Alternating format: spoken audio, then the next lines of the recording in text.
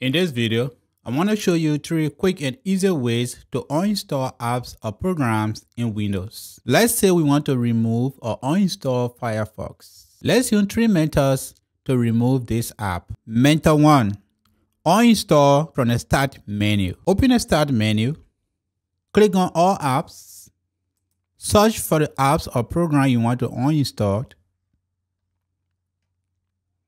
right-click, and select Uninstall. Method 2. Uninstall in Settings.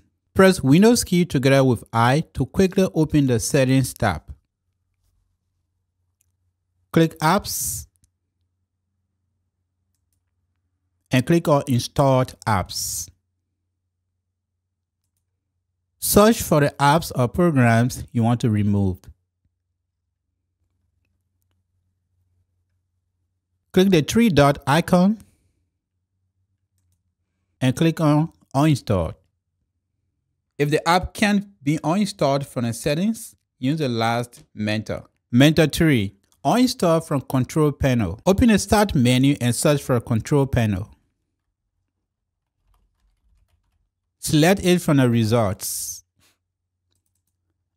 Under Programs, click Uninstall a program. Search for the apps or programs you want to remove. Right-click and select Uninstall. Then follow the directions on the screen.